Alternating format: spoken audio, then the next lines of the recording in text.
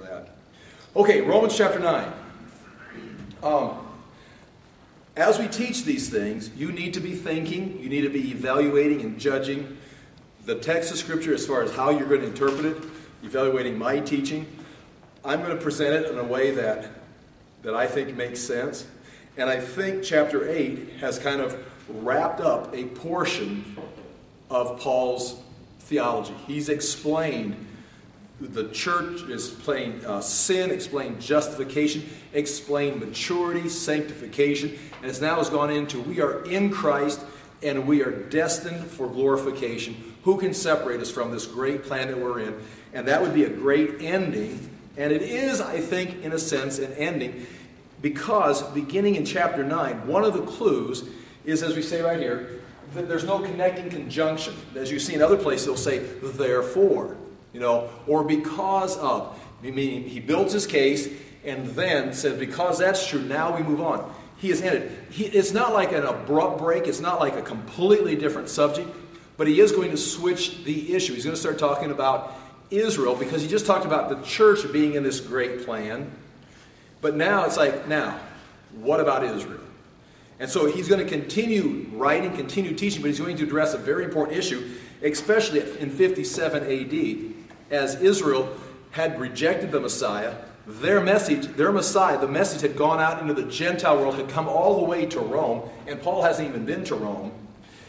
The message of Christ had divided synagogues, caused riots in the synagogues and in the streets of Rome, so much so that the emperor had to go through 3 phases.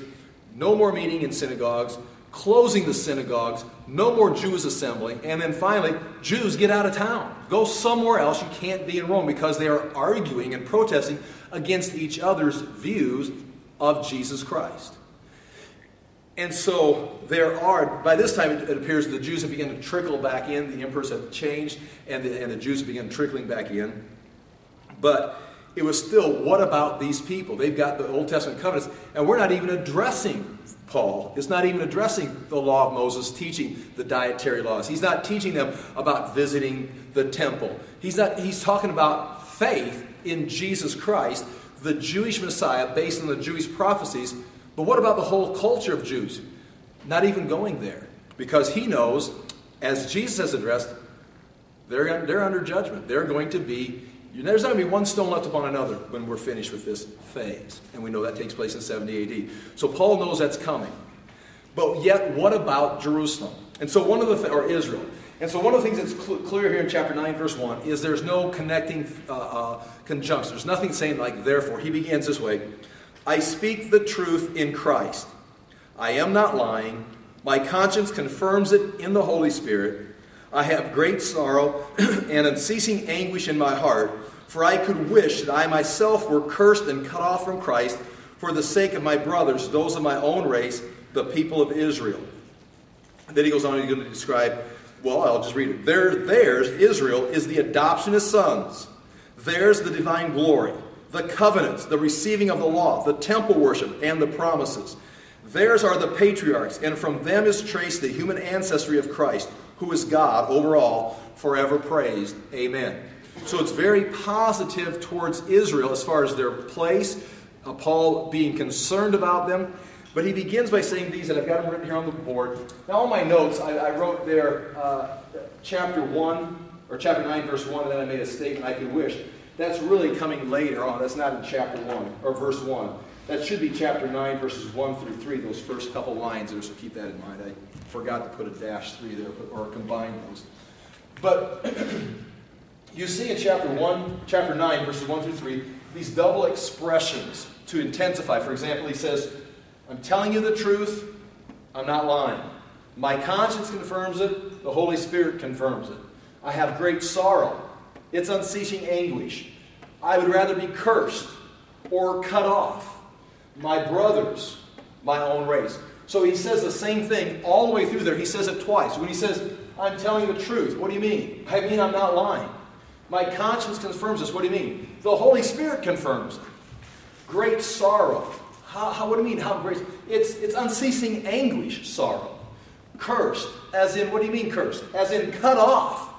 My brothers. What kind of brothers? my own race. Not the brothers in Christ, not brothers in the family, but my own race. So all of these either intensify each other or they clarify each other, what Paul's talking about. He's saying, I'm not lying. I'm completely convinced that this is true, even the Holy Spirit. He says, I have great sorrow. My heart is broken.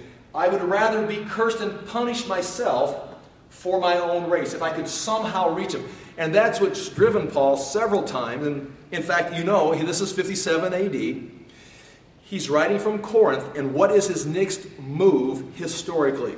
Is to get on a ship and sail to Jerusalem to bring money to the Jewish church or the Jewish or Christian believers and maybe somehow preach to them.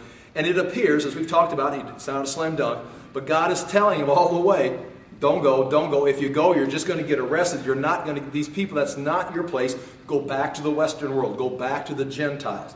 But he says right here, I'd rather be cursed, cut off for my brothers. I want to do something. And so he goes there with the offering, tries to get a chance to preach. All he gets is arrested, and he spends the next 5 years in prison, as we know. So this is written just months before he goes to Jerusalem and gets arrested. This is his passion. So he's talking about Israel.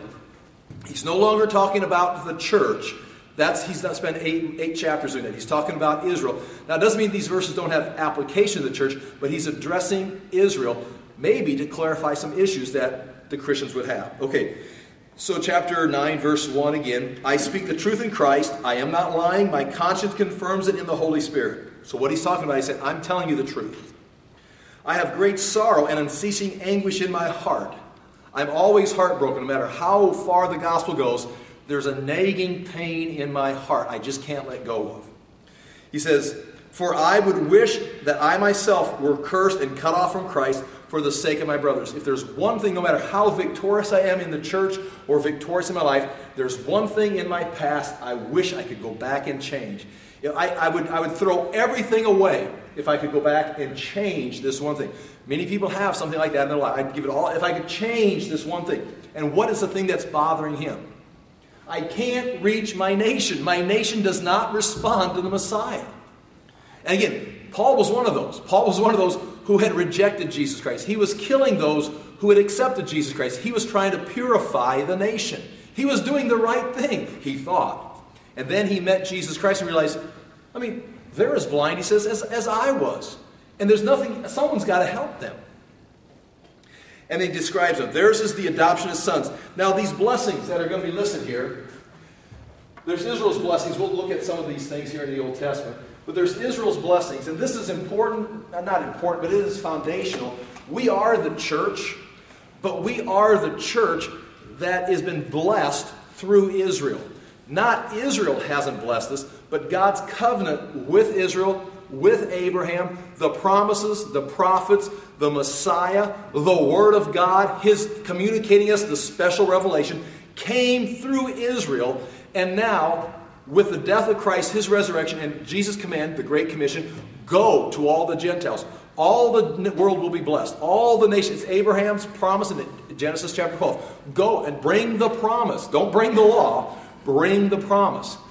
And so, Paul is going to list Israel's blessings. Theirs is these things, which when you look at them, they all sound familiar because they're all now with the church. And here we go. These are originally Israel's blessings. They're still Israel's blessings. Paul's going to continue to talk about this in chapter 9, 10, and 11, this issue. He says, theirs, Israel, theirs is the adoption as sons. Notice they were adopted as sons. They weren't a great people. They weren't a special people. They were created from the very hand of God. They were a Gentile people that God chose. They were adopted. Again, the idea there, they were outside the family of God. Abraham, Israel, was outside the family of God, and He adopted them in. And that's exactly what happens to the believers. We're adopted into the family. Theirs is the adoption as sons. Theirs the divine glory. The glory rests with Israel. It was, in the wilderness. It was in the temple. It was on Jerusalem. Now that same glory, if you consider that the presence of God, the presence of the Holy Spirit, the Shekinah glory, that is what has come into us. On the day of Pentecost, the Spirit came in. Jesus Christ is with us. What the church has, as individual believers and as a group, the corporate church, they have that divine glory. The covenants. Now, covenants are, we've talked about this in the different classes, there are conditional or unconditional covenants. And in an unconditional covenant is God says, I am going to do this. And then it's just a matter of time before he does it, and he promises somebody, I'll do this. There's conditional covenants would be, I'll do this if you'll do this. And they're both within the text of Scripture. But the Abrahamic covenant is an example of an unconditional covenant. I've chosen Israel. I'm going to use Abraham's descendants will bless all the nations. Now that's an unconditional covenant with what he's going to do with Israel. We enter into that covenant by faith in Jesus Christ. We enter into a covenant. And we just ended, in a sense, an unconditional covenant at the end of chapter 8. If you are in this covenant, it is now, if you have faith, you've entered into an unconditional covenant. God is going to do this with those who are in Christ. Now, if you remain outside of Christ, you need to get into that covenant. But nonetheless, they have a covenant, which is going to include a plan for Israel. It is still going to have an individual choice. Are you going to buy into that covenant? Are you going to believe the covenant? A covenant, especially an unconditional covenant, has its advantage when you trust it, when you believe it. If you doubt it, if you reject it, and we're going to get there, you're not really in the covenant. You have no benefit of the covenant. There's the adoption of sons. There's the divine glory. The covenants, and notice it's plural. So we got to be careful because you got the Mosaic covenant, you got the Abrahamic covenant, you got the Davidic covenant, you got the land covenant, what we call the Palestinian covenant. You got a variety of different covenants. Then you got individual covenants with individual people. God comes and chooses some individual, says, your family will be blessed because you did this for me, because you did this, I'll bless your family. Or you didn't do this, I'm going to now attack your family. There's just the covenants, the receiving of the law. And again, law, that sounds negative. But at the same time, that was his revelation. That was him coming down and saying, okay, let me introduce reality to you. Instead of you going off and trying to find the spiritual reality through these foreign gods, these pagan gods, these demonic spirits, come here, I will write it down for you. This is reality. So the law wasn't so much a bunch of do's, yes, and or don'ts, or whatever. It was more of God revealing himself and his reality to people that couldn't find it in the natural realm. That's the law, the receiving of the law. The temple worship or the temple services, which themselves were participating with the presence of God, but also every one of the temple services, if it be the morning or evening sacrifice, if it be one of the holy days, one of the feasts, always had within it some kind of a teaching or some kind of a message that went along with it. Jesus picked up on that many times. John does a good job in the Gospel of John of connecting Jesus to different feasts as he's going through. So the temple worship was not just coming in and worshiping God, although that would be a blessing in itself, or being in the presence of God. There was also within the temple worship a teaching, a revelation, an understanding that was taking place. The temple worship, and here it is, the promises. And the promises would begin from the days of Abraham all the way through. You will be a great nation, all nations will be blessed through you. And it says, theirs are the patriarchs. These are the men that received it. And again, the patriarchs said men, but that would include in the heroes of faith. It mentions Sarah. It mentions women that are participating in this. Samson's mom, Hannah, Samuel's mom.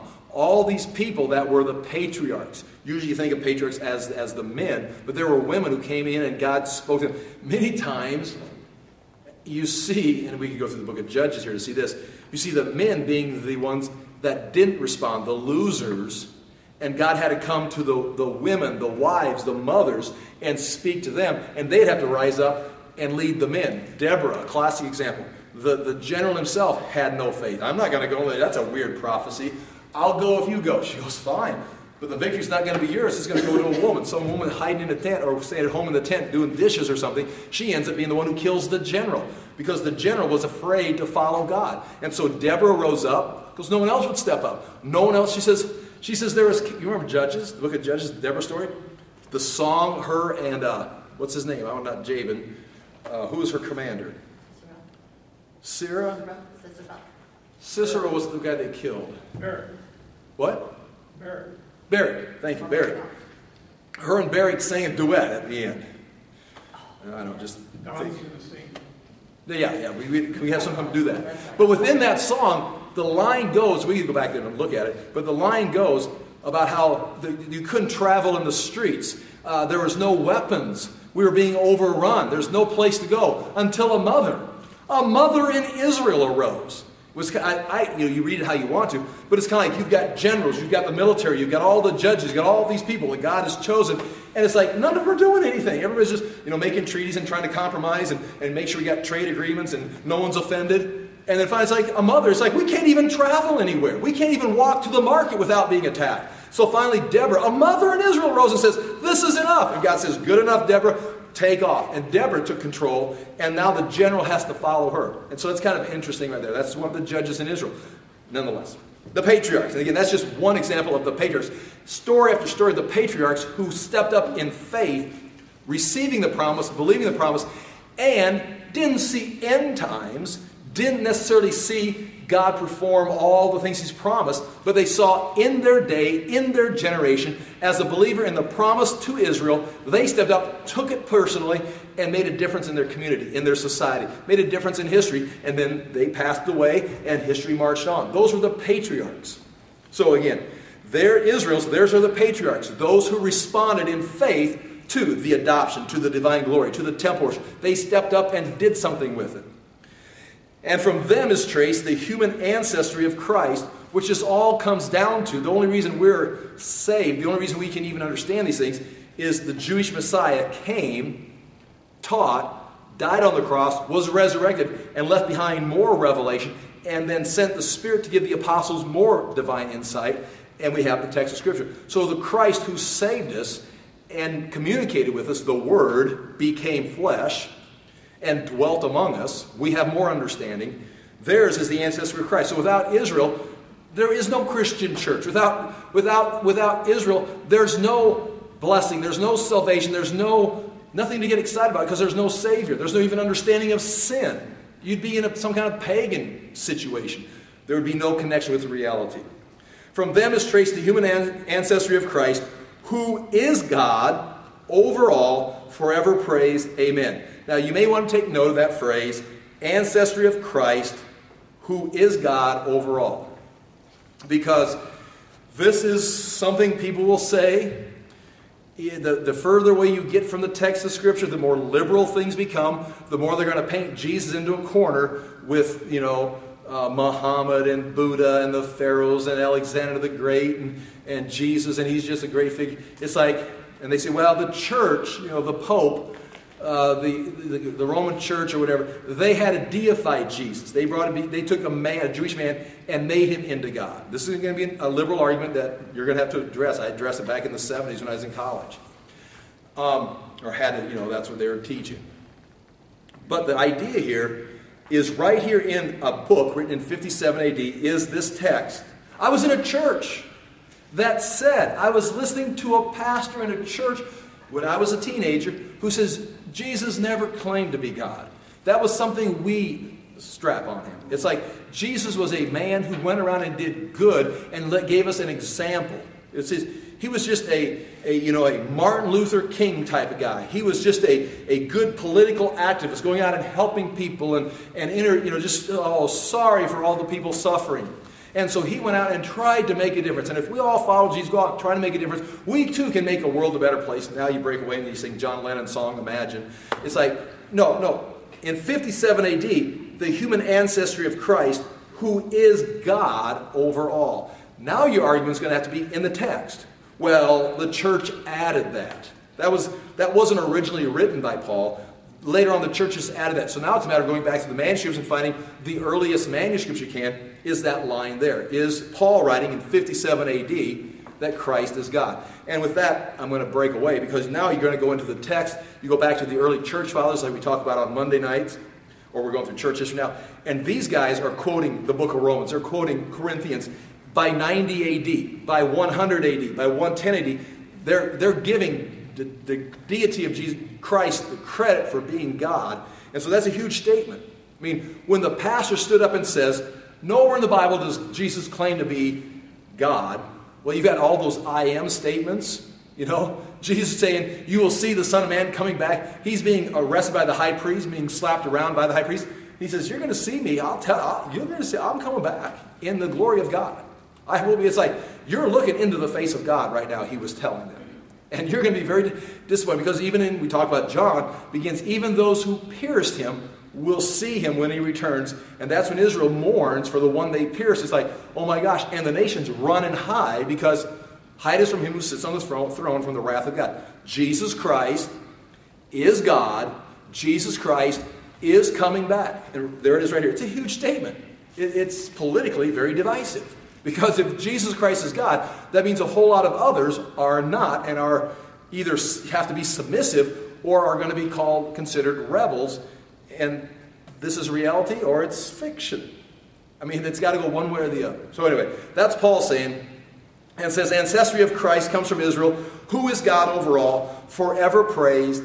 Amen. So once he gets on this line, verses 1 through 5, it ends up in a run of glory statements. One, it talks about his own conviction. Then he goes on and lists the things that Israel was blessed with, including having produced the fulfilled prophecy from the Garden of Eden. The seed of the woman will produce a son that will overcome Satan and crush Satan's head and take over. That's the beginning. That's from the Garden of Eden.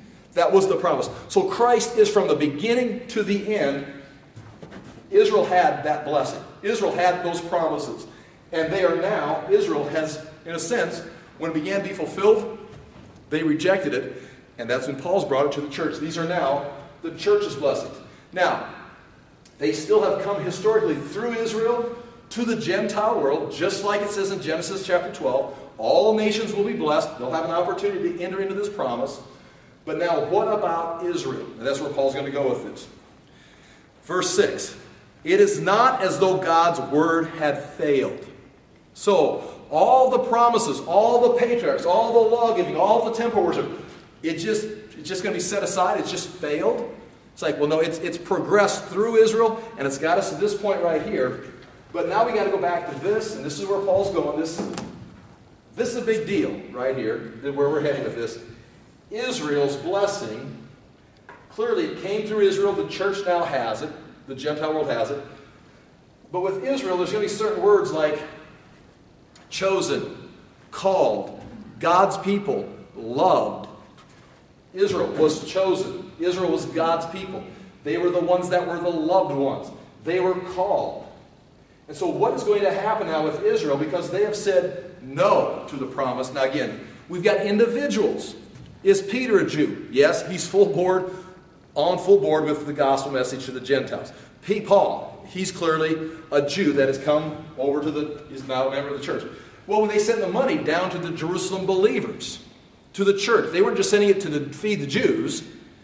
Paul was taking money to provide for the Jewish Christians in Jerusalem because of the oppression they were suffering from the non-believing Jews. So they even distinguish between, these are all Jewish people, but the non-believing Jews are persecuting the believing Jews, and so we're bringing them money from the Gentile churches to support them. And it was Paul's attempt, as a good thing to do, to show we're on the same page. We are recognizing Jesus Christ, the Jewish Messiah, has come, and the Gentiles are even receiving that promise. They're even receiving that blessing. And so now the blessing given to Israel has come to the church, and including many of the Jews have individually received it as being members of the church. But what about Israel? It looks like all the things God said, this is a tipping point right here. Somewhere in this discussion, you're going to have to go one way or the other. Or maybe trying to just find a balance, I guess. Israel has given all those promises, but they crucified the Messiah. They rejected. Jesus was face to face with the high priest. The high priest was having Jesus slapped, and Jesus was rejecting the high priest. He was arguing, not in the sense of theological, but he was challenging their legal actions. So you've got the Messiah, who is God, forever praised, standing in front of his high priest in Jerusalem, and they're arguing with each other. And the high priest is eventually going to get Jesus nailed on the cross because he doesn't match the high priest's model. So you've got a huge breakdown. God's chosen people, Israel, their leadership, and again, standing around in the crowd, they all shouted, "Crucify him, crucify him." So you can hang this on the priest, you can hang this on the leadership, hang this on the Sanhedrin, hang this on the community of the Jewish people in 30 AD. They have rejected everything God has given to them through the covenants, the patriarchs, the promises, the law, the temple worship. They said no. So now Paul's saying, well, now, has God's word failed? So all that stuff, we just tear those pages out of the Old Testament and move on into a new age of new revelation. And we'll talk about this when we start talking about the Gnostics and different things in the early church. They're trying to separate this out because the Old Testament God is different than the New Testament God, which is not true. So Paul's, now that's where he's going. It is not as though God's word had failed. He says no. He says, there's not a failure here on God's word. There's not a failure here on God's promises. God is not going to reset and start over. You're just in the middle of history. Things began, they're progressing, and you don't see the end yet. And so now we're in 57 AD. It's like, well, Jerusalem's completely rejecting the message of Jesus Christ. They're even persecuting those who are accepting it, of their own people. And now Paul is writing to the Romans from Corinth, a Gentile city, to Rome, further west, and saying, wait, don't miscount or discount Israel. Don't discount God's word. Just because you're in the middle of history and the game isn't over, and you can't, how do you connect all this? Paul's going to try to make that connection. This is the beginning. These are the promises. This is where we're at. And from that position, we can project where this is going. So here he says, it is not as though God's word had failed. It's not a losing cause. We're in the middle of a historical event that doesn't look good, but wait, God's word is going to be fulfilled. For not all who are descended from Israel are Israel. Now, it's like, whoa, so not all that come from Israel are Israel? So let's go ahead and erase this. And he's going to begin now a breakdown to prove, and I hope I don't bore you with this. Now, Israel is a nation, and we got these people. We've got, for example, Abraham, and he's got a son named Isaac, who's going to have two sons named Jacob and Esau. I should have written those just for the sake of, so I don't get in trouble later. Esau was born first. They tied a red string around his wrist, remember? They're twins. And then they're going to have, Abraham also is going to have, from Abraham is also going to be Ishmael. Okay, and that's another story. And people forget about this, or at least I just didn't put it in here, didn't plan for it in my little diagram. It's in my notes. After Sarah died, what did Abraham do? He married Keturah. The correct spelling is in your notes. So you've got Abraham, the father of our faith, the Jewish faith. He's going to have the promised son, Isaac. But before Isaac is born, he's going to have a natural son called Ishmael. So is Ishmael from Abraham? Yes. Then he's going to have Keturah. He's going to marry Keturah. And there's going to be, it's in the Bible, the list of the numerous sons that were born through Keturah that he's going to send off to the east, away from the promised son of Isaac. Ishmael's going to go to the east. Abraham realizes Isaac is the problem. He made a mistake, got ahead of the game, tried to make it happen. And then he understands it, but he still marries Keturah, which wasn't a mistake. I don't think there's a mistake.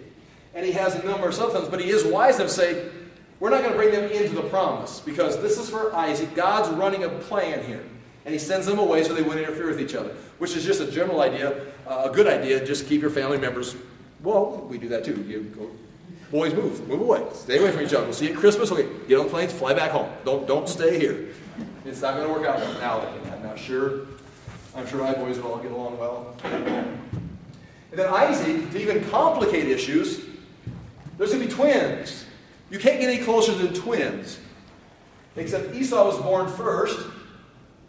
But God's going to make it very clear, Jacob is the one.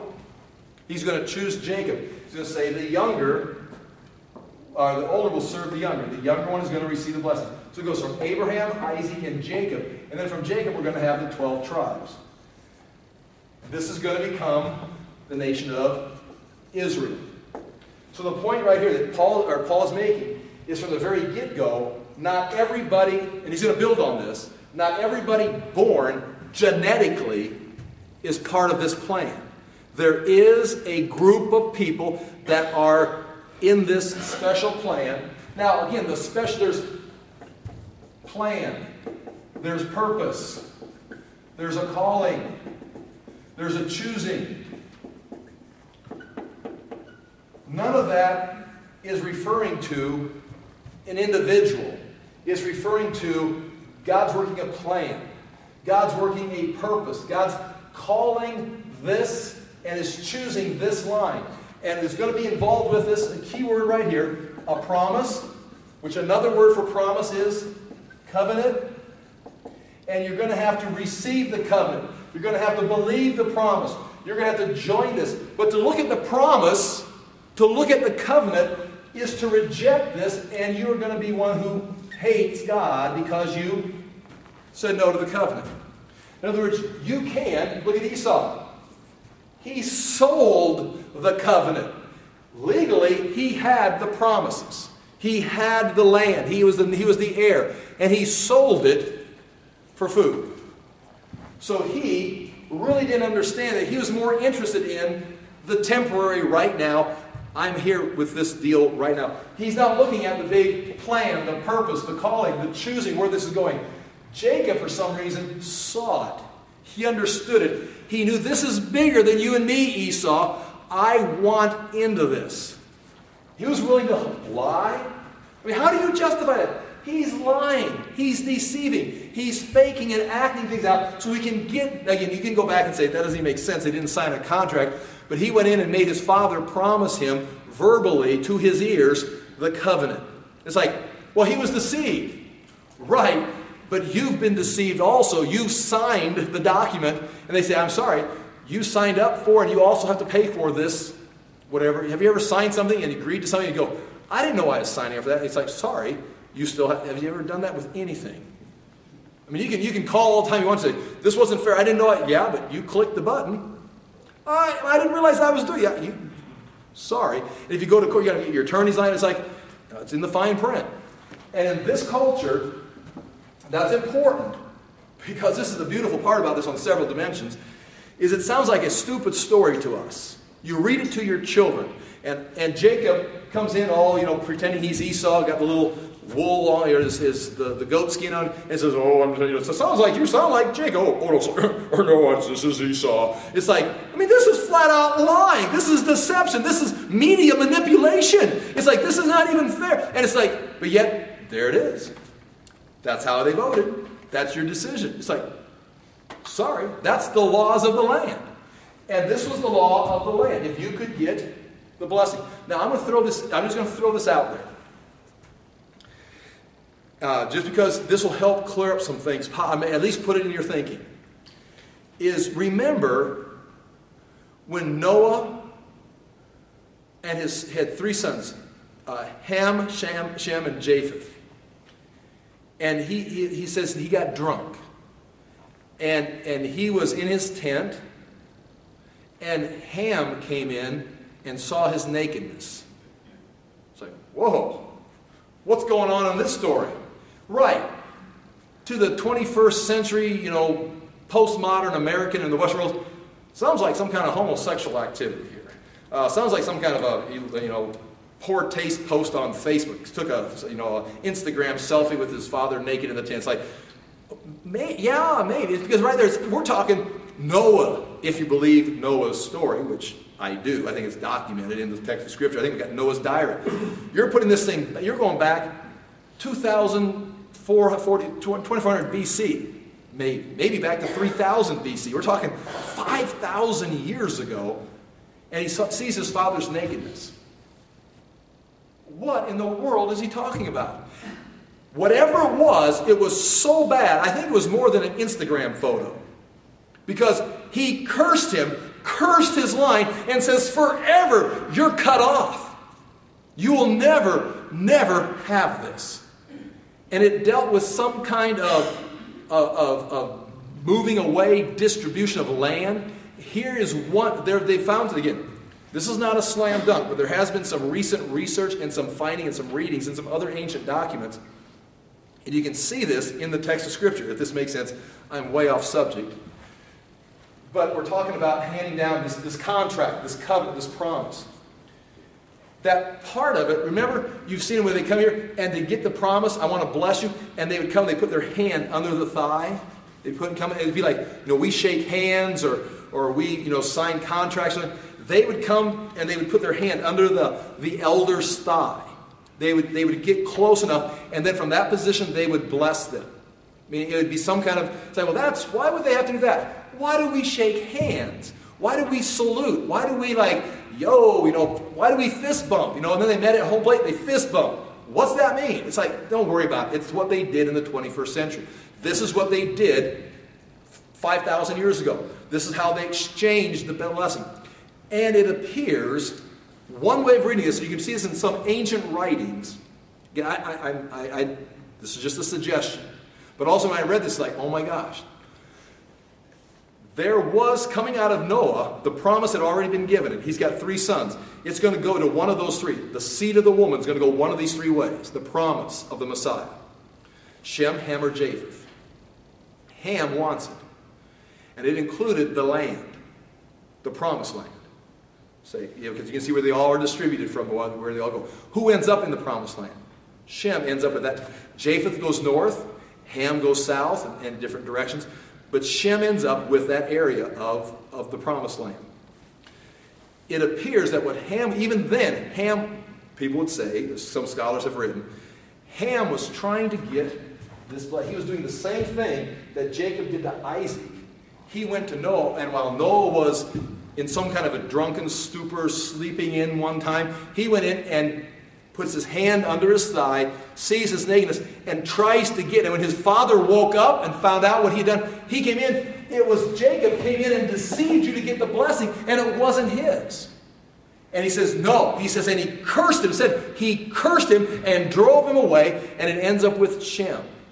Now again, all you've got in the text of Scripture is Ham seeing his father's nakedness, getting cursed, and Noah really getting ticked off. Takes his son and curses him and sends him away. It's like something big happened, bigger than, a Facebook post or a snapshot on Instagram.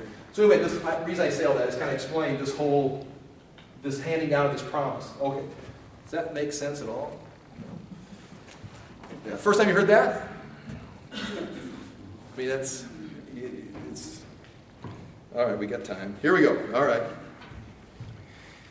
What Paul is doing in chapter 9, verse 6 now, is not all Israel, not everyone descended in this line gets the promise. It's going to involve God's plan, God's purpose, God's calling, God choosing which way it's going to go. And it's going to be God's choice. Is it Japheth, is it Ham, or is it Shem? Is it Ishmael, is it Isaac, or is it one of Keturah's sons? It's Abraham, then it's Isaac. Well, is it Jacob or Esau? Even before they were born, they were told the younger will rule the older, or the older will serve the younger. The promise is going this direction. So, the story about Jacob, I don't want to push this too far, but did Jacob need to deceive his father? The promise was already made. You get it. You don't need to deceive your dad. You don't need to spend 20 years away in the land of Mesopotamia, not Mesopotamia, but up in Haran. You could have just waited. It's coming your way. Esau's going to eventually blow it, and you're going to get it. You don't need to cause it. And he ended up being the deceiver, the liar. And he was the struggled with God. Oh man, I got so many things to say there. Here it is, chapter 9, verse 6. It is not as though God's word had failed. For not all who descended from Israel are Israel. Nor because are they the descendants, neither because they are his descendants, are they all Abraham's children. Now, genetically, yes, but not children of the promise. On the contrary, he quotes the Old Testament, it is through Isaac that your offspring will be reckoned. Not through anyone else, not through... So the word of God came, it's going to be through Isaac your offspring will be reckoned, not Ishmael. But Ishmael, Abraham had already, we talked about that before, Abraham, he was already a teenager, he was already older. I've got him trained. No, not the one. It's going to be through Isaac, not Ishmael. Ishmael's going to be blessed. God doesn't hate Ishmael. In fact, God tells him, he'll be blessed. He'll be a great people. He'll be fine. But he's not going to be chosen. I've got a plan for him. He's going to become one of the Gentile nations, or become many Gentile nations. But he's not here. It's through Isaac, the covenant, the promise. My plan is coming. So first of all, we've already lost Ishmael. But he's born of Abraham. That's not it. It's not being born of Abraham. It's being chosen. It's receiving the promise. In other words, it is not the natural children who are God's children, but it is the children of the promise who are regarded as Abraham's offspring. So this is going to be dealing with this word down here, promise, which is, again, involving a covenant. Promise, a covenant, we can almost make those synonyms at this point in the discussion. And so there's going to be a covenant that's going to come through these people, a promise that is given. All right, so remember that. In other words, it is not the natural children who are God's children, but it is the children of the promise who are regarded as Abraham's offspring. For this is how the promise was stated. At the appointed time, so now you've got an appointed time, God decided, not Isaac or Ishmael, I will return and Sarah will have a son. At the right time, this will kick in. Not only that, so right here he says, okay, so here we got this list of people. I've added, Paul doesn't mention Keturah. He sticks with Ishmael and Isaac. But we could add Keturah. Not only is Abraham's son, Abraham had already chosen Ishmael. We can see that. Because God has told him, no, it's not him. It's going to be him. Okay, fine. But then Paul says, not only that, he's proving his point. Not only that, but Rebekah's children had one and the same father, our father Isaac. You've got two of them. Isaac is now going to have, you thought Ishmael, Isaac was confusing. That's not so bad. They've got two different mothers.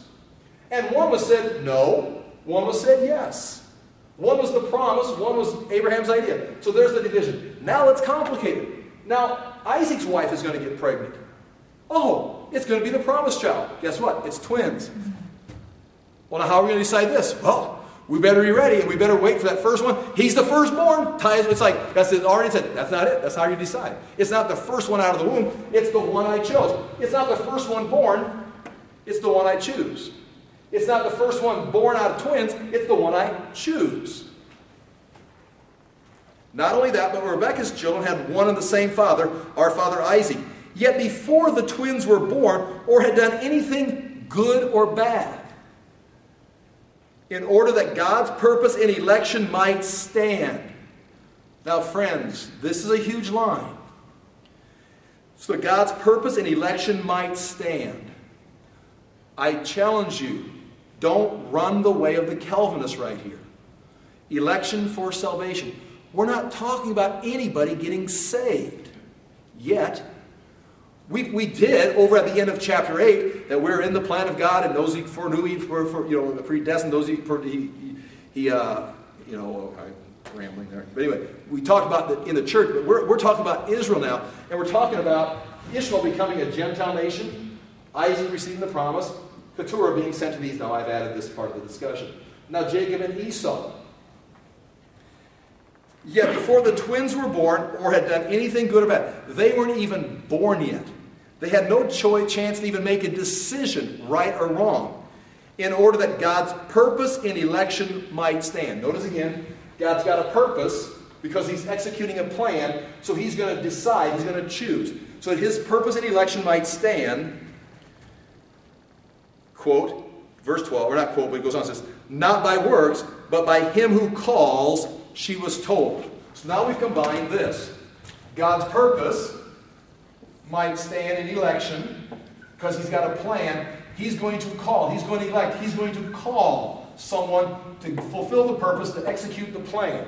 It's going to be election. It's going to be Jacob. This, I know if I was arguing with Calvinists, they would be just lighting the torches and getting the stake ready because I'm destroying everyone's faith and so attacking God's sovereignty. This is not talking about Jacob getting saved. Esau's going to burn in the fires of hell, and Jacob gets to go to heaven. That's not even the discussion. The discussion is the promise given to Abraham, that was given to Isaac, that was given to Jacob, that Paul's addressed, that was handed down to Israel, and theirs is the covenant, theirs is the promise, theirs is the divine glory, and they rejected it. It's like, he says, now, does that mean this whole thing's just for naught? It's failed? No. We're in the middle of history. God going way back to Noah with Shem, Ham, and Japheth. If what I shared with Shem, Ham, and Japheth somehow ties into this, somehow it does, because Shem was chosen from Noah, and the other two sons went away. And Shem stayed there. Maybe it led to Melchizedek being in Jerusalem when Abraham got there, and knew God Almighty. It comes down to Paul's day, comes down to our day, and we're still, how's this all working out? We still have questions about Israel. How's this all going to come together? Paul's saying, God's word hasn't failed. The promises given to Israel, well, let's keep reading, they're going to be fulfilled. God's purpose in election might stand, not by works, but by him who calls, she was told, the older will serve the younger. God is going to call Jacob to this purpose. Abraham, Isaac, and Jacob is going to be put in line. Not by works, but by him who calls, she was told, the older will serve the younger. Just as it is written, Jacob I loved, but Esau I hated. And that's out of Malachi. And we're going to look at some of those verses here quickly. Do I have a chance? Do I have time to look at them quickly? I probably don't. I'm going to have to just drop this on you, and then we'll pick it up next week. And I've got these verses. Deuteronomy, Hosea, Deuteronomy 7, verses 6 through 11, and then ultimately Malachi, verses 1 through 5, where it talks about Esau and Jacob, and that's where Paul's quoting from. In chapter 7 of Deuteronomy, God is going to use the word to Israel. They're chosen. He's going to use the word, going into this, please, are you still with me? I made these synonyms, promise, covenant. We don't have time to look at it, but if I went to Deuteronomy 7, verses 6 through 11, the word covenant and promise is going to be involved in this word love. Okay? God loved Israel. Oh, yes, the emotional love. Or if we just all got along and loved each other. This word, watch, the word love is going to be equal to a covenant because it's going to refer to keeping an oath. And those who hated God are those who rejected the oath. So I'm telling you, and I got to build this case next week, when it talks about those God loved. Israel was loved by God. What does that mean? They were given a promise. They were brought into a covenant. They were loved by God. But also, there are those that we're going to see are going to hate God. It's in Deuteronomy. Because right here in the same text of verse, oh shoot, I'm going to go read these. Chapter Deuteronomy. I just want to read these quickly so you can just see this. I'm not just tying this all up myself. So the verses are all packed together. Chapter 7, verses 6 through 11. Chapter 7, 6 through 11. What you're looking for is the synonym value of covenant, promise, and loved. And those that God loved, he gave a covenant to. But when you get someone a covenant, if they reject it, if they say no to it, they're the ones who hate God. And those who hate God or reject the covenant are going to be punished. So in one sense, you can be chosen to be offered the covenant and called love. But if you look at it and go, no, I don't want the covenant, I reject it, I don't believe the promise, you now hate God because you've rejected the covenant. Here it is, chapter 7, beginning in verse 6. The Lord your God has chosen you out of all the peoples on the face of the earth to be his people, his treasured possession. Verse 7 of chapter 7 of Deuteronomy. The Lord did not set his affection on you. Again, affection. Oh, I love you. No, think covenant. Think promise. I have chosen you. I loved you out of all the nations. You are the ones that are blessed. His affection on you and chose you because you were more numerous than the other people, for you were the fewest of all the people. And it wasn't because you were the fewest that he chose. Oh, you're the underlings. And it's like, no, I chose you because of my decision. But it was because the Lord loved you and kept the oath he swore. Notice there, loved and kept the oath. He loved you by keeping this oath. To your forefathers, that'd be the patriarchs, that he brought you out with a mighty hand and redeemed you from the land of slavery, from the power of the Pharaoh king of Egypt. Know therefore that the Lord your God is God. He is faithful God, keeping his covenant of love to the 1,000 generations of those who love him. He offers you a covenant of love, and you, if you will love him back and receive the covenant, 1,000 generations, you're in. So does that mean that means you've got to respond to the covenant. Watch this, verse 10. But those who hate him, how do you know if you hate God? I hate God, you write it on your bumper sticker. No, those who hate him, he will repay to their face. Oh, excuse me. Those who hate him, he will repay to their face by destruction. He will not be slow to repay to their face those who hate him. Therefore, take care to follow the commands, decrees, and laws. In other words, there is that chance of those who say no to the covenant. They're the ones who say they hate God and he rejects it. What we're going to see is Jacob I have loved. That's in Malachi. Esau I have hated. Jacob is the one who receives the covenant. Esau is the one who does not receive the covenant. In the Malachi context, the covenant goes this way, it does go this way. So he hates Esau and destroys him. Once again, if you read that, Esau is blessed. Esau is given a land. In fact, when Moses approaches the land of Edom, remember this? He says, I want to just cut through on the interstate with my people. The king says, no. You need to go around. We got an environmental program going here. We want to preserve our wetlands. And Moses says, it'd be so much, just shoot right through here. We pick up our trash. We won't use your restrooms. We'll just go straight on through. The king answered with the military on the border. You misunderstood me. I said, no, go around. God says, Moses, yeah, you better go around. Now this is the God, the Lord, who destroyed Egypt and brought Moses and his people out to the border of Edom. And when they get there, the king says, no, I want you guys to walk around my land. Boy, that's not how you talk to Moses and Joshua and the people of God. You know what we just did to Egypt? We'll just tear that place apart. God, what do you think? I say you better go around because I gave that to Edom. Walk around. That's their choice. So when the people of God, Israelites, approached Edom's land, and Edom said, they could have said, yeah, and use the interstate. But when they says, no, our decision is you can't walk through our land. God said, I gave that to him. He didn't hate Esau in the sense that he destroyed him. He even gave him land. He just did give him the covenant of love. He was a Gentile nation. Ishmael's a Gentile nation. They're blessed. They've got their land. They're in God's plan, just like all the Gentile world, waiting to be blessed by this plan, this promise. All nations will be blessed, but not all nations are the nation of Israel. So this whole concept, Jacob I love, Esau I hated, doesn't mean I hate Esau, because otherwise, how did Esau become a great nation before Israel became a great nation? So again, we're not talking salvation here.